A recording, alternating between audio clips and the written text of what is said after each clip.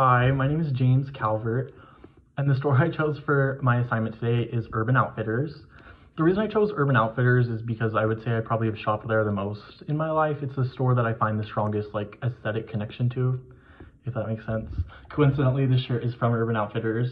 I'd honestly probably say that I have 70 to 75% of my closet is from Urban Outfitters.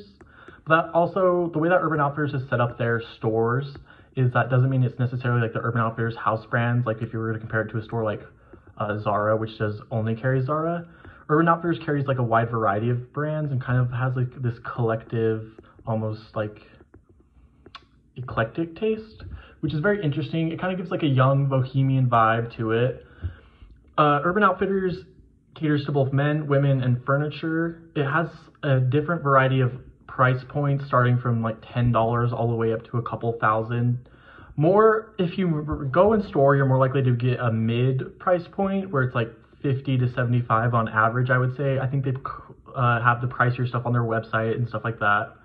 They kind of just have catered to the alternative vibe. If I think of like Urban Outfitters, and I think of them catering to the commercialization of alternative, like Urban Outfitters like really spiked in 2014 with like the whole Tumblr aesthetic, and they were like one of the very first brands to cater to that and a wide variety, which I think is like why so many people had a strong connection to it in that time. I think also now they've really followed TikTok trends. They definitely listen to the youth community in the way that they handle their branding and their aesthetic.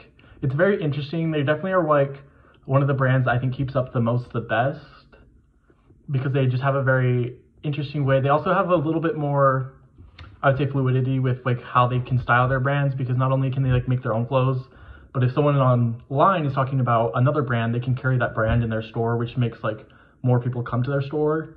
Their stores can be created like very messy. They kind of are a little chaotic. They have like that young bohemian like color vibes with like off yellows and greens and things like that.